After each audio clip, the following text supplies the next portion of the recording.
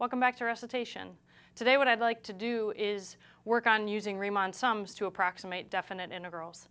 So what we're going to do first is I'm going to let you work on the problem. So let me state the problem. I'll give you a little time to work on it, and then I'll come back. So the problem is the following. We want to use 4 subintervals and left endpoints to approximate the following definite integral.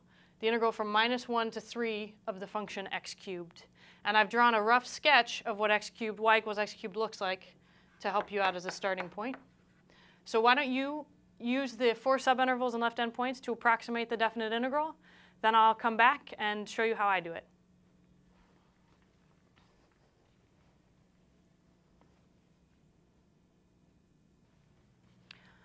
Okay, welcome back. So what we want to do again is use Riemann sums to approximate this definite integral.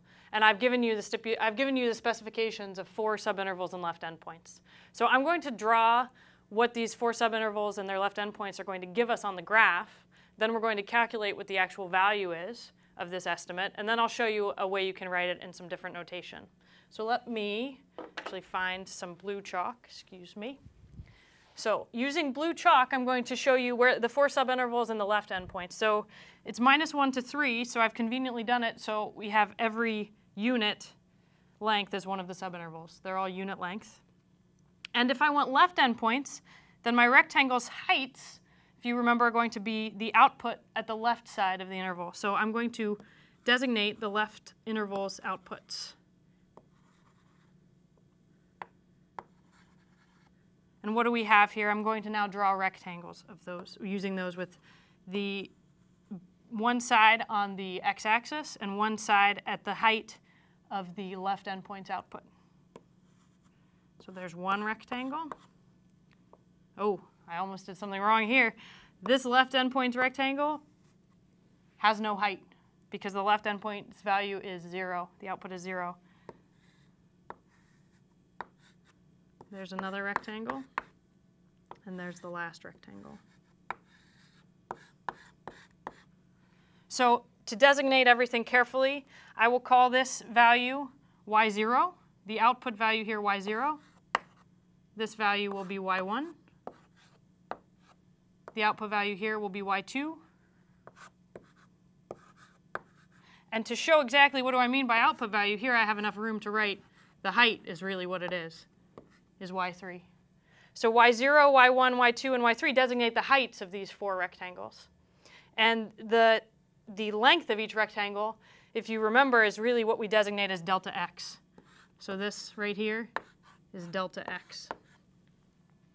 And in this case, delta x is each time equal to 1. So remember, formally what we want to do is if we want to find this definite integral, we want to find the area under the curve between the x-axis and the function x cubed. And remember, this is signed area, so anything below the x-axis has a negative sign associated to it. Anything above the x-axis has a positive sign associated to it. So when I'm trying to determine this, when I'm trying to do an estimate, I'm finding the areas of these rectangles. So my first approximation that I've given here is we want the 4 subintervals and the left endpoints.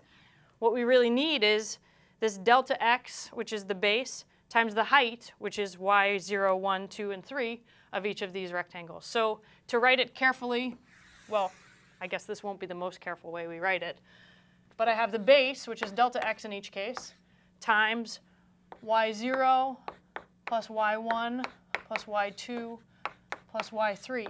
And the only thing I have to be careful of is that the area of the rectangle here will be negative, but how do I pick that up? I pick that up because this y0 value as an actual output is negative.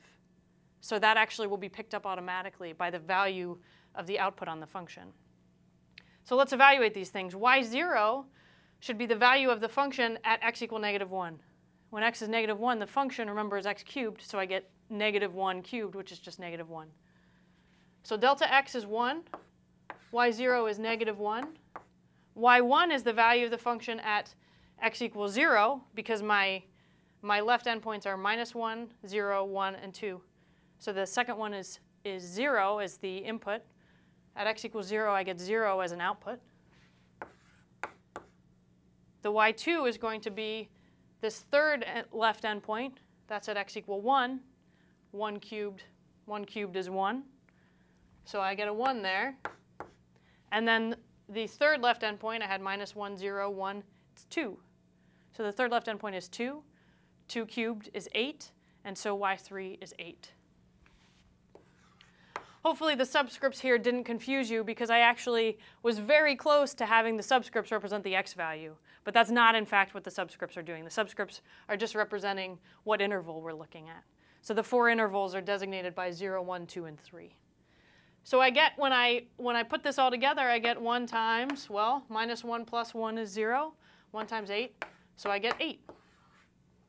And if I wanted to look at the picture, how is that represented? Well, this rectangle has base 1 and height 8, so that has area 8. This rectangle is actually a square. It has base 1, height 1.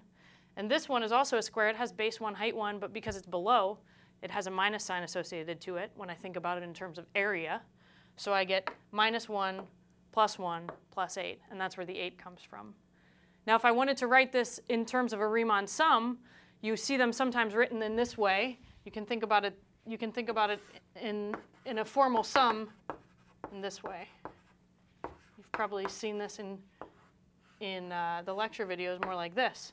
The sum from I equals 0 to 3 of f of x sub I delta x. And now, in this case, we could even be more deliberate if we wanted to, and we could let x sub I be designated by some value, we could say, starting at -1 and adding some number to it each time based on the interval. But this is sort of the easiest way to write out what we're interested in. And then the x sub i's are going to be designated separately.